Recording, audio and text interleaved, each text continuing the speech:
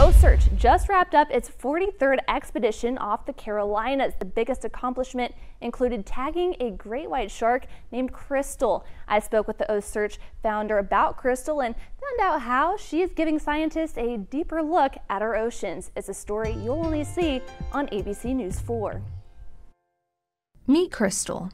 She's a 10-foot subadult female. OCEARCH met the 460-pound great white shark off North Carolina's Crystal Coast. She is the first shark studied during Expedition Carolinas 2022 and the 84th sampled and tagged shark in OCEARCH's Western North Atlantic white shark study. Once she's tagged, the OCEARCH team is able to get a clearer picture of our waterways. The rest of it is the type of stuff that helps us understand where and when they're mating, or what the toxicology of the animal is, or the bacteria that's on the animal for human kind of biomedical research, as well as understanding the bacteria that's in their mouths. Chris Fischer is the founder of OCEARCH. He says when the sample results come back, his team is seeing some concerning new data.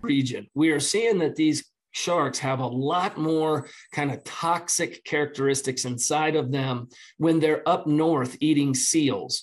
It seems like when they move back down south and they're primarily on fish and squid or the odd dead whale, that they have an opportunity to forage on. We're not seeing them be quite as toxic down south as we do see them up north. Fisher tells us the weather had a big impact on their 3-week expedition here as well, with rough seas plaguing the trip. Once the seas are over 3 or 4 feet, because you kind of feel like it could tear it off the side of the ship, which could be catastrophic for the ship. Also, you can't really get the animals in there safely or humans in there safely. So far, the blood test from Crystal shows she's a relaxed shark and has low stress levels. With new details coming in from her samples, Fisher is hopeful Crystal will continue to give them some new insight into the oceans she calls home. And Charleston, we can actually track the really chill Crystal the shark, right? Yeah, no, it's actually super interesting. You can monitor Crystal's location along with other tagged sharks in the OCEARCH Shark Tracker. We actually have a link posted right now in the story at abcnews4.com. That is so cool. Yeah. Thank you, ma'am. 3 candidates are left in the DD2 superintendent search. Each has at least 15 years experience in education. Dr. Brenda Hafner presented first. She says her leadership style is hit the ground learning.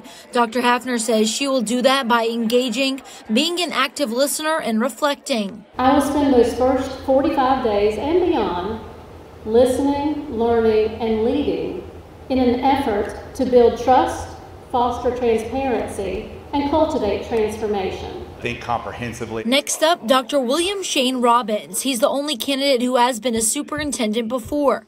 Dr. Robbins says building relationships is at the core of his plan being superintendent. He wants to always keep one thing in mind when making decisions about the district. That if I can look in the mirror, and if you all can look in the mirror, and we can say, this is in the best interest of our students, then even though it may not work out the way we expected it to work out, it's a good decision.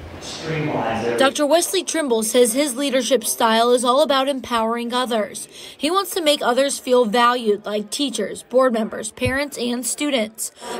Dr. Trimble says he wants to be right in the middle of things. That means being in the classroom, on the school buses, and meeting with principals and staff of each school. What happens at the school level, especially down to the classroom and the interaction between teacher and student, that's what's ingrained in my mind. Every decision I make, I play it out in my head. How will this impact that interaction? Board members had a chance to publicly question each candidate. Board Chair Gail Hughes says it's important for the board to get a feel for the leadership style of each candidate, but there is still work to do on each candidate before a decision is made. We are using every opportunity that we can to get all feedback that we are able to get and get to know these candidates.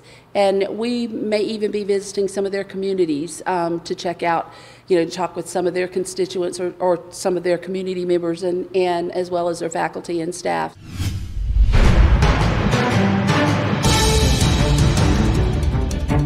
In 2018, Tucson Seafood in Garden City took sail as a simple local seafood distributor for some of the best restaurants across the state.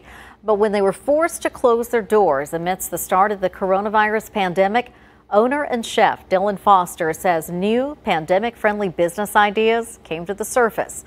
ABC 15's Emma Parkhouse shows us how their will to stay afloat turned the pandemic, or parts of it, into a blessing. That March 18th day, for a lot of businesses, unfortunately, locally, that was the last day. You know, at least for a little bit of time, for a while. For us, it was our first day.